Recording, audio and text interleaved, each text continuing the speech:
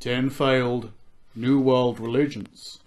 Modern spiritualism. Started in the mid-19th century, modern spiritualism grew rapidly. It was believed by many of the followers that that religion would become the world religion. You've had over 150 years. I think that's quite a failure.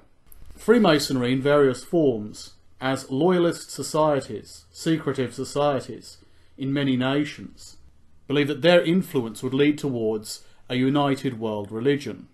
A new age, indeed they were saying as much by the early 20th century. This new age has not come into being. The esoteric movement, much like modern spiritualism, with a broader series of ideas, the esoteric movement contained many of the early channelers, stories of Atlantis, people such as Madame Blavatsky, Dion Fortune, and individuals such as Aleister Crowley. However, the movement didn't really go anywhere, although its influence continued and inspired much of the New Age movement. Thelema and Aleister Crowley. The famous occultist and mystic Aleister Crowley created the religion of Thelema. The religion itself was based on do what thou wilt, basically living your life to the full, living through your passions, through rituals and practices. And it was believed that that religion too would eventually become the world religion, surpassing the decadency, the failure of Christianity. As is clearly evident, Thelema did not become the new world religion, although some people still believe in the ideas of that particular religion. The cult of Shoko Asahara. Shoko Asahara was a gifted Buddhist, but a heavily manipulative individual who created the idea that the end of the world was due. He managed to convert a great many people by claiming to be a great and enlightened person, and he planned and carried out terrorist attacks in Japan, most notably the sarin gas attack on the Japanese underground. The members of the cult movement who carried out the act of terrorism believed that their actions would create a world-changing effect which would cause warfare around the world, the members of the cult becoming the New World Order. Communism. Now, I mention communism in general, but what I really mean is the various materialistic cults of communism. Not merely the political doctrine, but the branches of communism where it is no longer merely a political system, but a question of absolute devotion, of ultimate ideology and control. This is the case with Stalinism. This is the case with Maoism. And with various other branches of communism, the belief is that through their efforts, the class system will be destroyed, that the party will do what's best for the sake of society, and will eventually lead towards a utopia.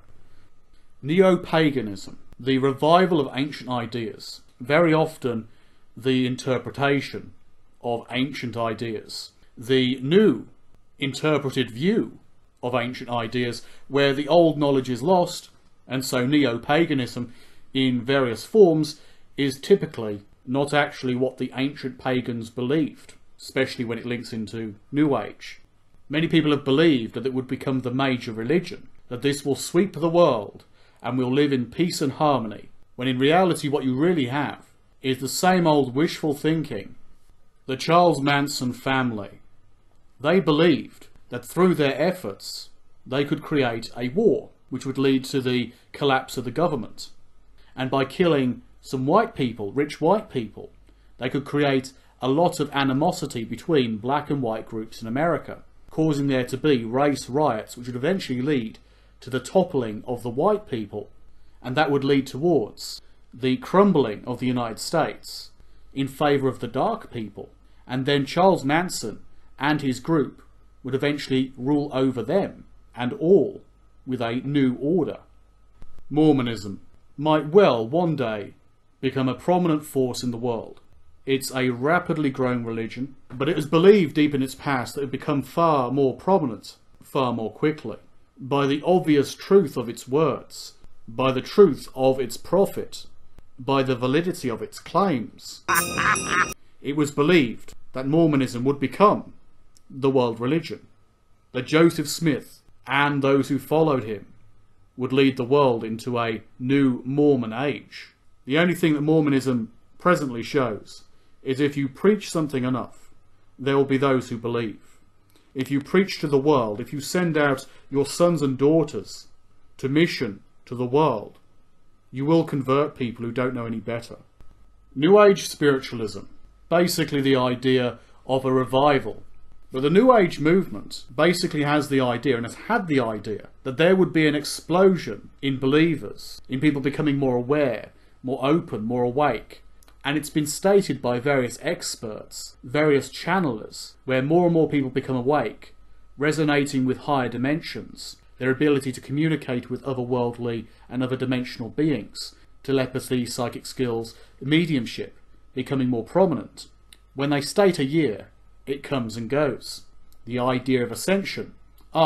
Nothing has physically happened, therefore it was a spiritual ascension, and it's actually an awakening around the world to our greater purpose and spirituality.